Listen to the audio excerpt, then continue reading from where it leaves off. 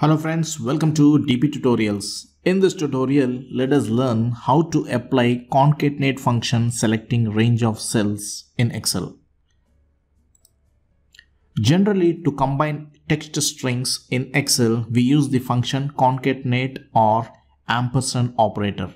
Many people use the ampersand operator while combining range of cells as it takes very less time than the concatenate function. There is no direct formula to combine the range of cells into a single cell.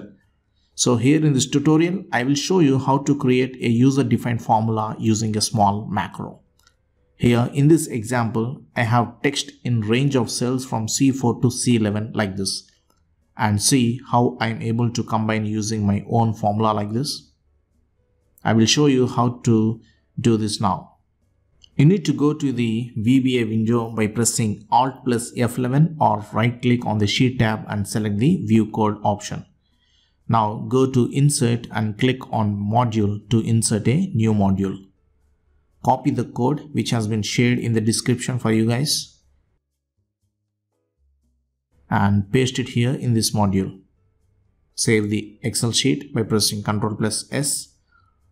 Go back to the Excel sheet and type the formula in cell D3 to combine the text from C4 to C11. Okay, type the formula as equal to concate dp. So this is my new formula. Okay, open the bracket and select the entire range starting from C4 to C11 and close the bracket and press enter to see the result by combining all the strings in the range of cells, which is nothing but welcome to dptutorials to learn tricks on MS Excel.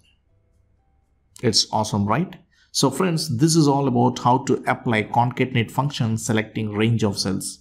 I hope you have enjoyed this tutorial. If yes, please do give me a like, share and comment.